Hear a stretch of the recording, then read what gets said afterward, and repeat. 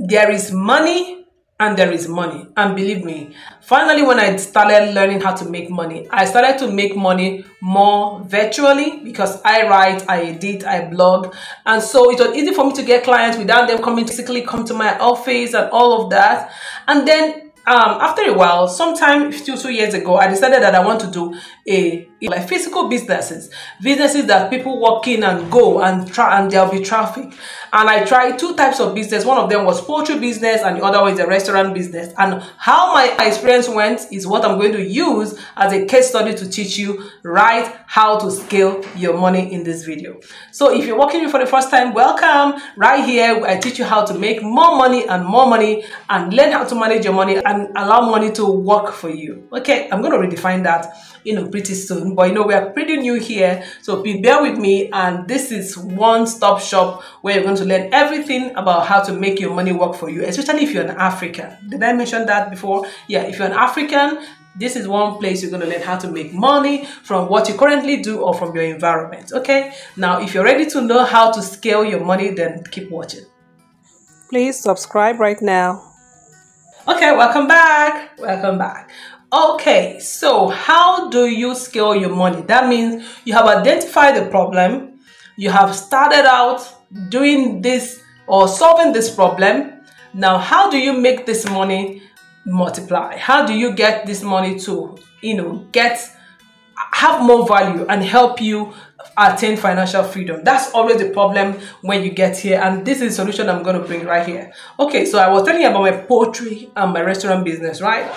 So you find a food problem, right? So you want to cook specific kind of dishes because you figure out, or by feasibility, you found out that a lot of people are not able to access that kind of food, which is typical of what I did. Okay, now you get on to begin to do this business, and then you are physically there, you are juggling it, you're involved in the sales, you're involved in the production, you're involved in the purchasing, you're involved in the recording and bookkeeping, you're involved in the marketing, both online and offline, and you're involved in logistics.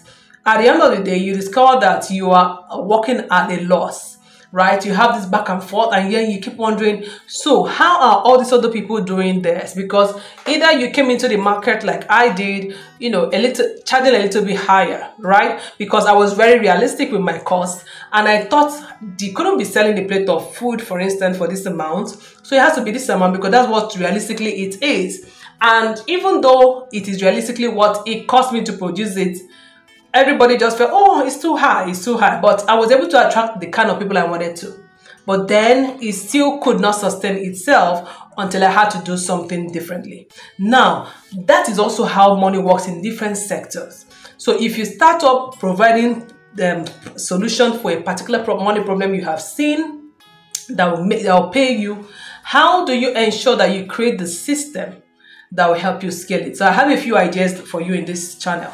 Right? In this video, look at it this way. Instead of creating a restaurant that has a one location serving a particular people, how can you create a structure, the type of dishes, the recipe of the dishes, the branding of the place, the kind of chairs, tables, color codes that are in that place, the service structure, the kind of staff you employ, the kind of process towards serving people, the costing, location, all of that. You design all of that using this one as a pilot that people can see and appreciate the brand, and then even create and then sell this template to other people. That is what we call a franchise, right? So people can come in and say, oh, I want to run this kind of chain. I want to locate mine in XYZ state or in XYZ county or in XYZ place. Okay, so that becomes a business away from you. First of all, you must have a structure around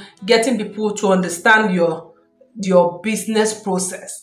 That means you have to document how you do everything that you do, from logistics, since you've been part of it, from logistics to purchasing, to meal prepping, to production, to service, to close up and closing sales, all of that, you have to document step by step how you have been doing it, and then make it established across board, so that when you employ somebody to handle any part or two of the areas, they just look at the document and they can know XYZ how to go about this, how to speak to customers, how to get people to come, patronize the business, how to cook this kind of dish, what kind of ingredients that are needed, what timing should it be on fire, all of those things documented. Now, this looks like pretty much a complex thing, but we can break it down in another video. This is about creating your business structure. It's only when you have that kind of business structure that you can have a franchise, right? Now, franchising, what you do is the next big thing that African organizations and businesses and entrepreneurs need to cash into. Okay, I was talking to a coach, a Nigerian coach who is specialized in business structure. His name is Nnamdi Ibe, and he has such a huge resource around business structure. You may want to follow him. In the description, I'm going to leave his Facebook details there, so you can go check out what he does. But really, this is the way to go if we're going to build wealth from you and I and across Africa and beyond. Okay, now another way we can scale our business is to look at different streams of income from one source of merchandise. So looking at, for example, I do business consulting, right? But I'm also doing this video for you for free on a platform that will eventually pay me. So I'm going to create another source of income from giving the advices I typically give to my one-on-one clients, also giving it to people who will eventually help me make more money by delivering this service even for free, by selling ads, right? I can also publicize people right here who are business people, business owners, and they're also going to pay me for sponsoring their products on my video.